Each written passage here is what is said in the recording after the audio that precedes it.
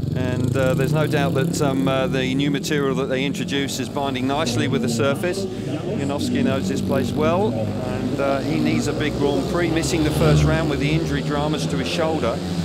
Not a good Speedway of Nations either, so second half of the Grand Prix series needs to really hit the ground running into his first real open lap. Bit of a bump there, bit of a hole on the first corner. He missed the first round, but he's still in 8th position, which would be enough for him to qualify automatically for next year's series. But it's very tight there. So just a bit, yeah. It is, so you can ill afford to be complacent. He needs a big result to make sure he secures his top 8 place. He's 14.2, that's 2/10 behind Schmarzlik at this stage.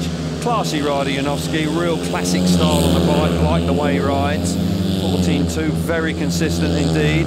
Track just a little patchy. I spoke to Martin Vašlik earlier, he said he was enjoying it, but it was a touch patchy, but let's see if he can produce something on his third lap. Yes, he can. That's a fabulous third lap.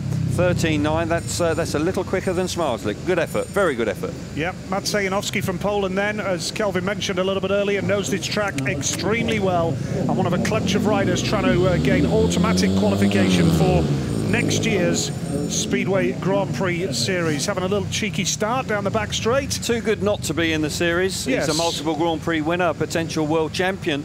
And the Poles like him. Of course, the reception he had in Wrocław 2 weeks ago was outstanding. They loved him, just missed out on the final.